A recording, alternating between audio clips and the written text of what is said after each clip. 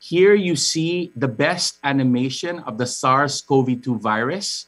And on the surface of the virus, you see about 25 spike proteins. And these spike proteins are important because the virus uses the spike protein as a key to enter the cells of our body. Next slide, please. So for the duration of the pandemic, we had 4 important variants of concern: Alpha, Beta, Gamma, and Delta. Notice that we experienced Alpha, Beta, and Delta surges in the Philippines, but not really a significant Gamma surge. Next slide, please. We now have Omicron, and this makes the 5th of the important variants of concern. And the most significant change is that this this version of the virus has 50+ mutations. Next slide, please. Let me explain. So different variants have different spike proteins. It is the same COVID-19 virus. It's the same SARS-CoV-2 virus, but different variants have different spike proteins. Next slide, please.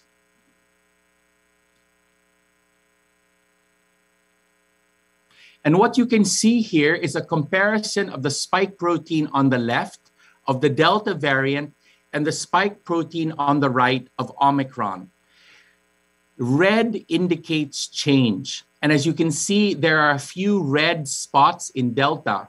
But on the right with Omicron, there is significant red, which means that the shape of the spike protein is different. And the reason that this is important po is because the antibodies in our blood recognize the shape of the spike protein. And so if the shape changes dramatically, this could mean that the virus is able to escape the immune protection that we have either from a previous infection of COVID-19 or from vaccination. Next slide, please. So what I would like to go over now is the clinical data that is coming out of South Africa. So this is the first graph from December 2nd. So it's only 4 days ago. And what you see on the left-hand side po is the daily cases comparing the Omicron wave with the previous waves that were experienced in South Africa. So the South Africa had a Delta wave, a Beta wave, and the first Wuhan wave, very similar to the Philippines. And what you can see that is most striking po is that the red line is very sharp and it's going up very quickly, which suggests that the Omicron wave is exploding in a way that is faster than the Delta or the Beta waves that we experienced in the past. The middle graph shows you the positivity rate. And again, what you're seeing here is that the Omicron variant is exploding in South Africa. But what is most important po is on the right. On the right, you see the hospitalizations in South Africa. And what you see is despite the accelerating numbers of cases of Omicron, the hospitalizations are on track and are not rising faster, very similar to the other waves of the variants in South Africa. Next slide, please. This is the preliminary data that was published on Saturday po. What we're looking at here now is the relative risk persons. So on this graph, if you were 100%, if the red line was 100%, then the risk is comparable between an unvaccinated and a vaccinated Filipino.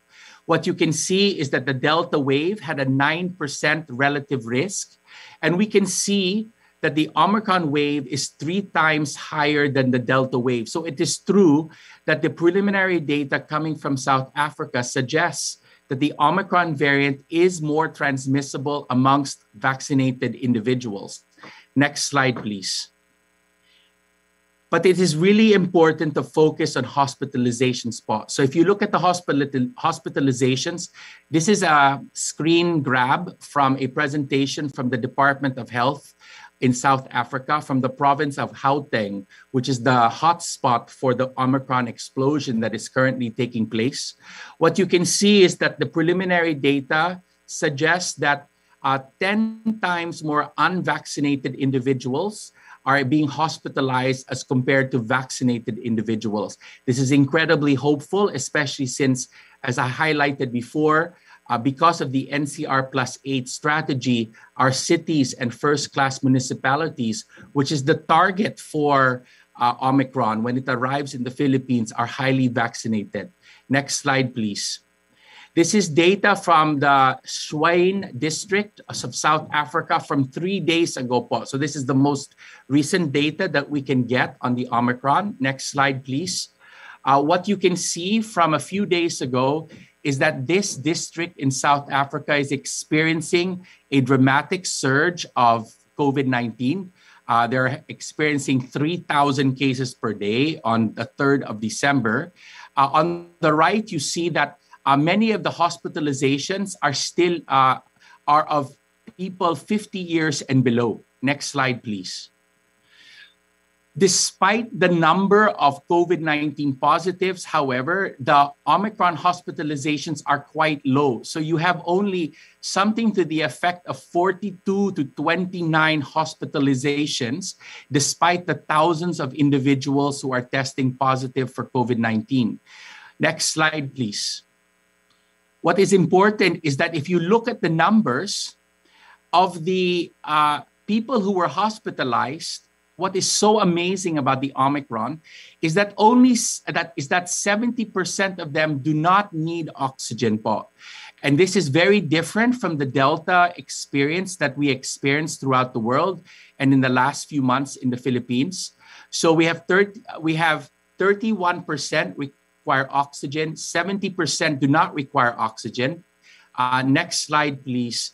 And what is striking is that 10 of the 11 people who needed oxygen were unvaccinated. And again, what this suggests is that if you are vaccinated, this will protect you against severe disease and hospitalizations, even with Omicron, which is good news for us. Next slide, please. So there are 3 important questions that the scientists of the world are waiting for. Is the Omicron variant more transmissible? It is likely po that it is more transmissible. Is the Omicron variant more immune evasive? Probably po. The initial data seems to look like that. Is the Omicron variant more deadly? And this is the good news po. It's probably less deadly than Delta.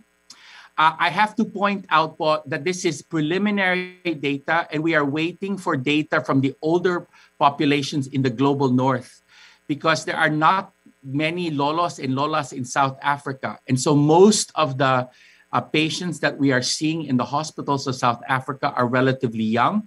We still do not know po what will happen when Omicron begins to spread in the northern part of the world where more of the population are older. I also have to point out that hospitalizations are a lagging indicator. It usually takes a week or 2 weeks after a surge to see the hospitalizations. But the data from South Africa is very hopeful, especially since they have already been dealing with the surge for at least a week or 2. And the hospitalizations do not seem to be dramatically increasing po. Next slide, please. Based on this, I would like to suggest the following for preparations for the arrival of the Omicron variant in the Philippines. First, there is no need to panic. Let us celebrate Pasko. This is the best time in 20 months for the entire country. I am so proud to be a Filipino because I boast of this. Here in the United States, I say we have 500 cases po yesterday compared to 120,000.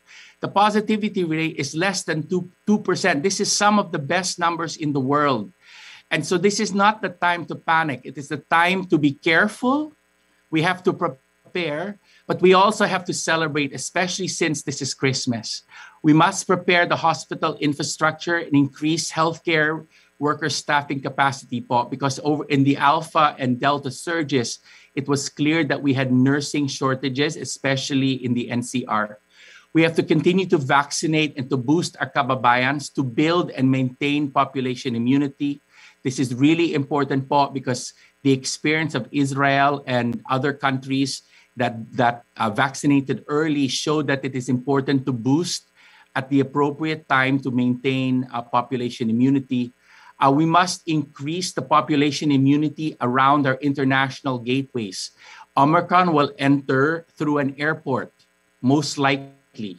And so what we have to do is we have to build a wall of vaccinated Filipinos around these airports, because once Omicron arrives, it will try to spread into the Filipino population. And if the Filipinos around the airports po, and this was the rationale and strategy for the NCR+8, are heavily vaccinated, then it doesn't matter if there is an OFW who returns home. Because even if this person is able to enter the community, the virus will struggle. My university po in the United States has a 98% vaccination coverage in our staff and our students. And every time a student goes out and gets a COVID-19, when he returns, no one else gets sick po. And we are dealing with Delta. It is struggling because of the high numbers of vaccination. The population is protected. However, for our kababayans who are watching me, I must urge you to get vaccinated, because Omicron, when it arrives in the Philippines, will find every unvaccinated Filipino, and you will get sick. And even though it is mild, it is still COVID-19. And we do not want to put ourselves and our beloved family members, especially our lolos and lolas, we do not want to risk their lives and their well-being and their livelihoods, especially at this time. I would like to end my presentation with a short discussion of the antiviral drugs. God bless. Next slide, please. The importance of emphasizing the antiviral drugs is that they're equally effective against all variants of SARS-CoV-2. One of the things is that, the vaccines depend upon the variants, but the antiviral drugs are equally effective. Next slide, please. And the reason for this po is that these drugs work on the virus. They kill the virus once the virus enters the human cells. And so the outside of the virus will change with the different variants, but the inside po will not change. And so Pfizer's Paxlovid and Merck's Molnupiravir will be effective. Next slide, please. And this is the most recent data on the antivirals that's coming out of Merck and Pfizer. I know that Merck's Molnupiravir has already been authorized for compassionate use in the Philippines. And I thank Secretary Duque and the DOH for that. What you're seeing here po is that in clinical trials with high-risk patients, lolas with underlying comorbidities, the Merck antiviral was able to prevent 30% of the high-risk patients from entering the hospital. But look po at Pfizer, 90% protection for high-risk patients from entering the hospitals. In comparing deaths, so both of these drugs were able to prevent deaths as compared to non-drugs, which had 9 for Molnupiravir and 7 for Paxlovid. And what this means po is that if a Filipino gets COVID and is at high risk, what we would have to do if we have these drugs is we have to give this Filipino, our kababayan, 10 pills, 2 every day for 5 days po. That is all that is needed.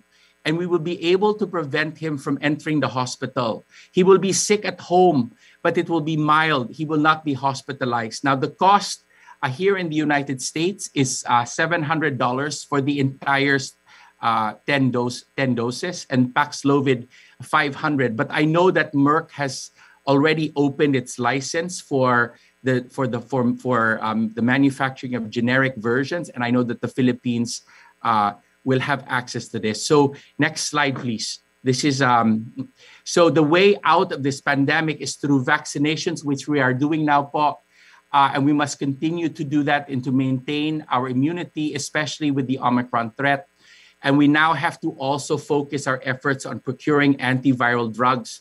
This combination po will transform pandemic COVID-19 into endemic COVID-19, where we'll be able to reopen completely our societies and where COVID-19 will become a regular flu.